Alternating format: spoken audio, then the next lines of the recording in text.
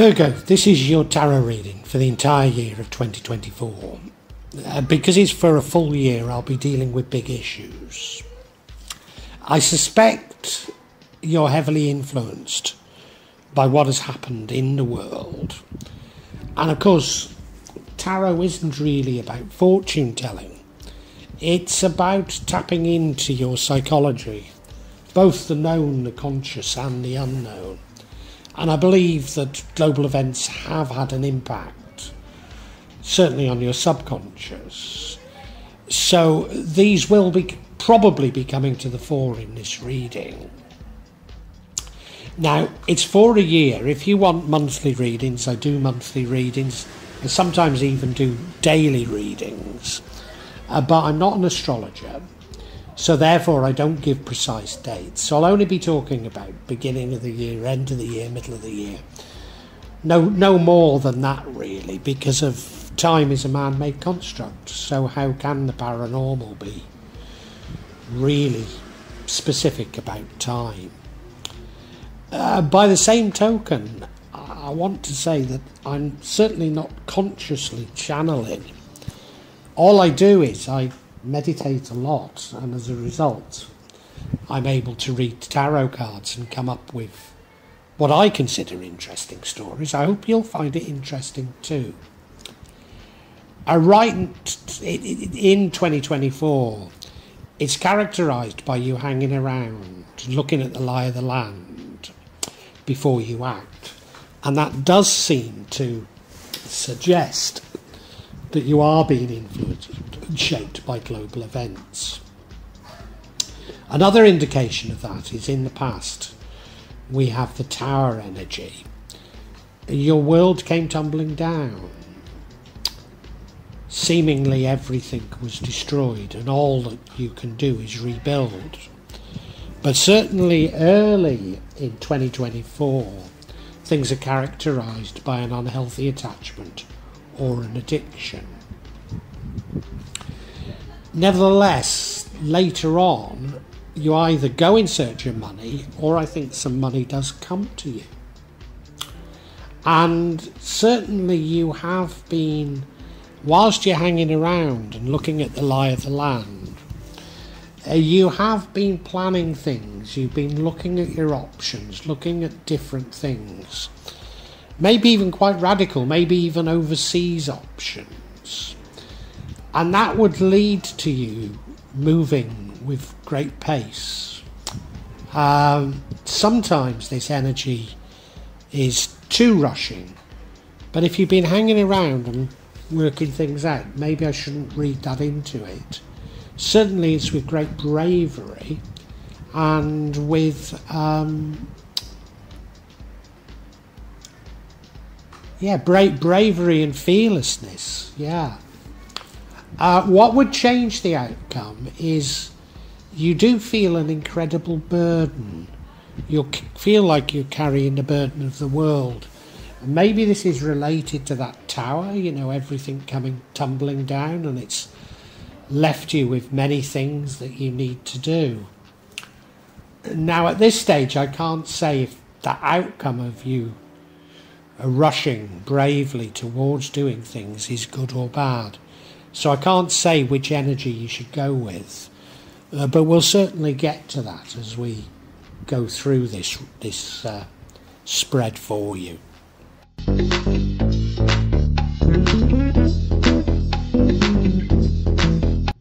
And as I say, what characterises this, the year really, and runs throughout all the other energies, is that of you hanging around, waiting to see the lie of the land. And I think we're all doing that to a certain degree.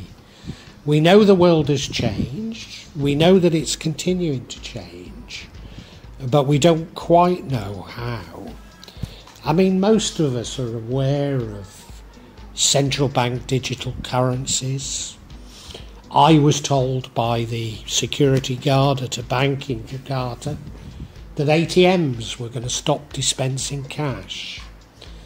And I think we're all trying to work out what on earth that means for us. Particularly if you live in a country like Indonesia, where there simply isn't the infrastructure for central bank digital currencies to work.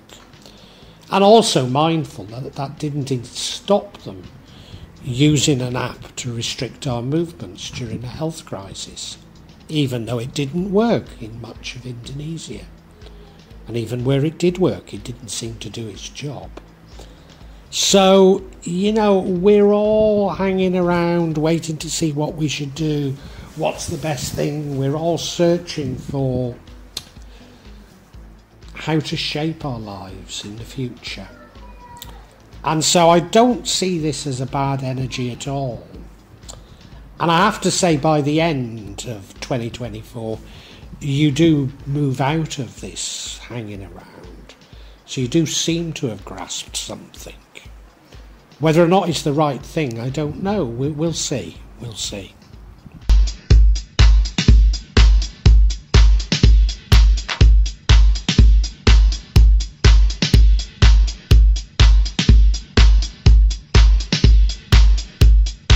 In the past, and I don't know if it's related to global events, I suspect it is, but it might be entirely personal. But we have the energy of the tower. Your world comes tumbling down. The tower is normally a necessary thing. I nearly said positive, and I don't want to say that. It's normally a necessary thing. It means that your world has been built, or your life has been built on the wrong foundations, and you need to rebuild your life on better foundations, on something new. And I think that's what you're searching for now, which is why I see this hanging around as entirely positive. I'm sure this, everything coming to an end has impacted on you greatly, impacted on your psychology. And we're picking up on this in this reading. But I see quite a lot of hope in this reading as well. So, I'm not going to dwell on it, but it's certainly something traumatic in the past. Now, I am concerned that this destruction of your life, as it were, has had a negative effect on you psychologically, because we now have the energy of the devil, addictions or unhealthy attachments. I mean, a good many people during a health crisis developed alcoholism, addictions to narcotics, etc. I don't know if that's what I should read into this. In fact, I don't think it is. I think it's much more about you dwelling too much on what has happened, thinking over in your mind of what has happened, and allowing the past to dictate the future. Maybe too much inside your head about what's gone on. I mean, there could be an actual addiction here, there could be, but I'm not too certain that that's what it is. I've got the feeling it's, I've said it's not a bad thing to be hanging around, but maybe it's completely stymied you, and you're just going over in your mind again and again, what has happened? Why did this happen? How did it happen? Yeah, that's more of the feeling I'm getting.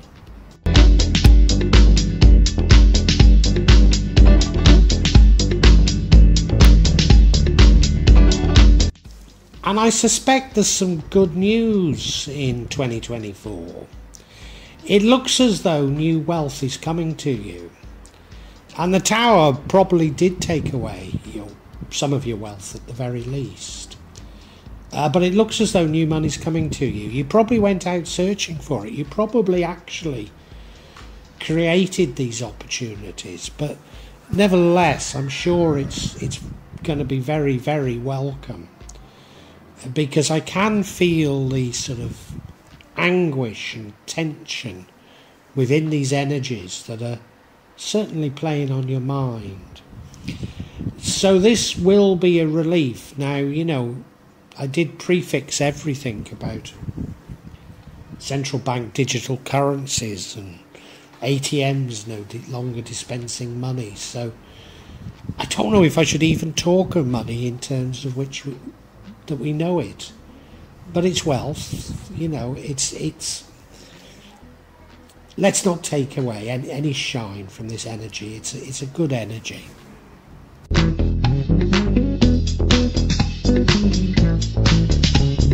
Now, I did suggest that this sort of you've been stymied and hanging around waiting to act, wasn't entirely positive. Well, the positive side of it is you are planning. You are scanning the environment. You're thinking, what can I do? And so I think you are looking for positive things that you can do, positive ways that you can act. And I think they're quite radical. They might even involve moving away or even going overseas. You've certainly got these ideas in your head to do something fairly brave, fairly radical. And, you know, maybe we should all be a bit more like that. Yeah, you know, you're definitely thinking about things that are very different, which has to be a better sign than this sort of devil energy, you know, this unhealthy attachments. Now that planning leads to the outcome, whereas what would change the outcome is the energy of feeling that you're carrying a burden, shouldering a burden, struggling. And undoubtedly that comes from the tower, that, you know, your world collapsing around you. Undoubtedly you've struggled as a result. But why I can't decide, and maybe either way is equally good or equally bad. What I can't decide is whether you should be planning or dealing with this burden. Because the thing about this energy is that it's nearly ended. And if you know that things have nearly ended, maybe you don't need such radical options. The worry I have, you see, is that if you look at all that's said about financial markets, and please, I'm the last person to come to for advice on this sort of thing, but when you look at all the advice we get on financial markets, I'm certain it's to drive people into things like Bitcoin and gold. And I am absolutely certain that both markets are rigged. And Bitcoin, what do they call Bitcoin? What's the generic name for it? You know, it's digital currencies, but there's another name, isn't there? I can't think of it. Anyway, you know what I'm talking about. I can't see any utility in it whatsoever. You know, to my mind, it's just like betting. I'm not saying people can't get rich from it. I'm not saying that at all. I'm just saying that I'm certain that the scaremongering, the fear, is to drive the unprofessional investor into what are probably very risky options.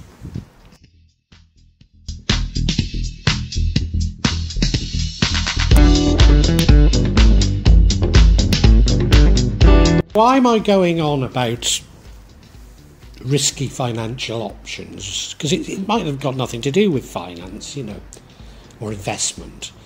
Well, you see, the outcome is an outcome of bravery, fearless, which, you know, are wonderful. And given that you've been hanging around, I'm sure you have looked into things. But it's very fast moving, and it's an outcome that often is about rushing into things and making mistakes. So that's the worry I have. Now, as I say, I don't want to give too strong a warning on this, in as much as, you know, you have been hanging around, you have been planning, you have been thinking about it, So, you know, if you've been hanging around for a long time and you're really sure, then of course you would rush into things, wouldn't you? You know, so I don't want to lay it on too thick. I think we need a bit of clarity, particularly clarity on this unhealthy attachments.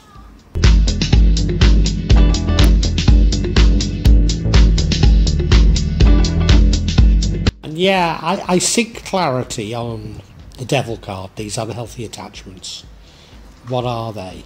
First we have is the Nine of Pentacles, which is about blessings, about wealth, being alone. The next card we have is the Nine of Wands, which is about, it is about looking at the past. It is about looking at the past. And the final card we have is the Fool card. I don't think I need to say any more, do I? We'll look at each individually.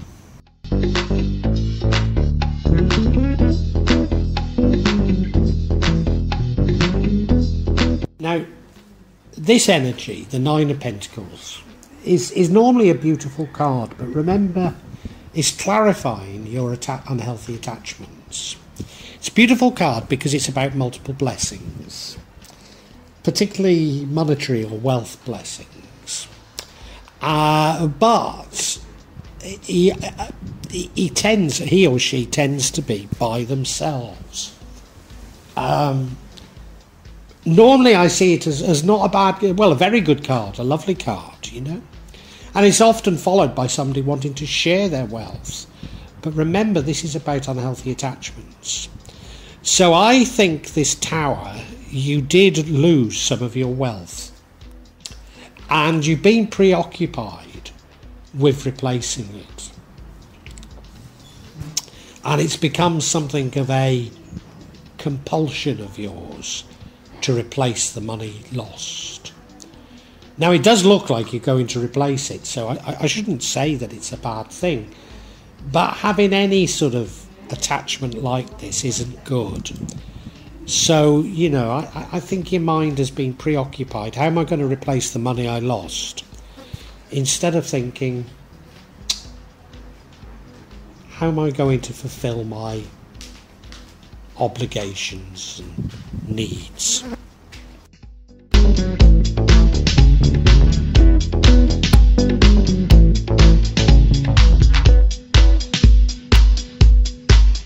Next card, I think, does help to confirm what my view, and that is we have this Nine of Wands, and the Nine of Wands is a card of reflection, thinking of the past. And it can be positive. It can be saying, look, I've had to deal with problems in the past and I've overcome them. You know, I've got through these things in the past. And that's the positive side of it. But the negative side of it is saying, oh, gosh, I've had so many problems in the past. Maybe the future's going to be like that as well. So, you know, it could go either way, but I'm pretty certain what he's saying is you're dwelling too much in that Tower moment and what had happened, and that can only lead to another Tower, you know. So, yeah, not a good thing.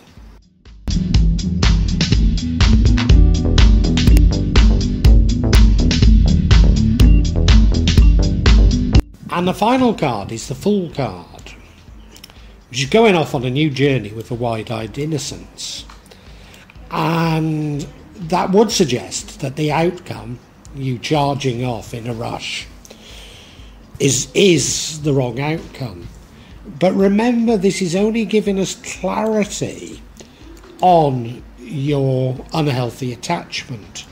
So it would be taking it too far, but it is adding further concern in my mind about, is this the right direction that you're taking? You know, yeah, well, the name The Fool says it all, because it is a wide-eyed innocence, but it's not really knowing what you're doing. So I think there is that potential in 2024 Like I said, I don't want to lay it on too thick because you have had plenty of time to think about it, but if you've been thinking about the wrong things, then you will head off in the wrong direction.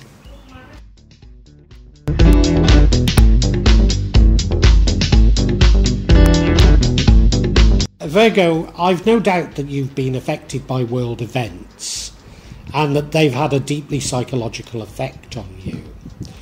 I'm pretty certain that your world came tumbling down. It probably involved a loss of money, and you've become somewhat preoccupied with thinking about it.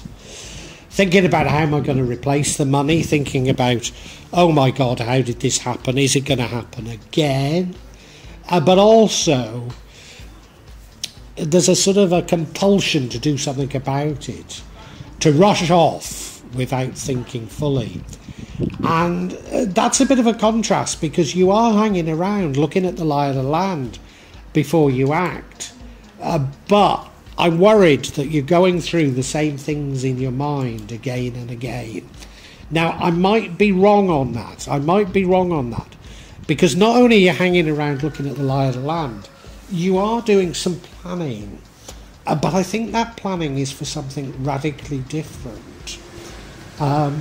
Certainly when you do act, you're going to act with great bravery, fearlessness, and great speed. Well, you know, if you've been hanging around waiting to do something, then moving with speed when you're sure is no bad thing. I've just got a concern that you're moving into something equally risky to that which brought about your downfall in the past. What would change it is to focus more on what you've got to do in the present. And undoubtedly, you know, you're carrying an extra burden. Undoubtedly, you're finding it a struggle. But if you were to think it through just a little bit more, you'd realise that these things are coming to an end. You might realise that everything is cyclical, and that cycle that has caused these problems for you is ending, and there is hope just around the corner. Now, having said all that, I don't want to be too strong on saying don't go for this course of action, because it does look like there's new money coming to you, or at least new wealth coming to you. So, you know, maybe I've got it entirely wrong, and you should grab at these things that you've been planning, and you do know what you're doing better than I'm giving you credit for. So, can I advise you? Maybe not. You know, maybe I'm just telling you about the energies that are there, playing on you in 2024, and one of them is to recognise that things change, and just get on with what you're doing. And the other is to do something quite radical about it. And I think it's entirely up to you, Virgo. You know, the negative in this reading is that you are dwelling on the loss. You are dwelling on what has happened to you. I think we all would, you know. Well, we're all dwelling on what on earth has happened over the last 4 or 5 years, aren't we? So, you know, I can understand it, but that's the negative. But how you react, I think, is up to you.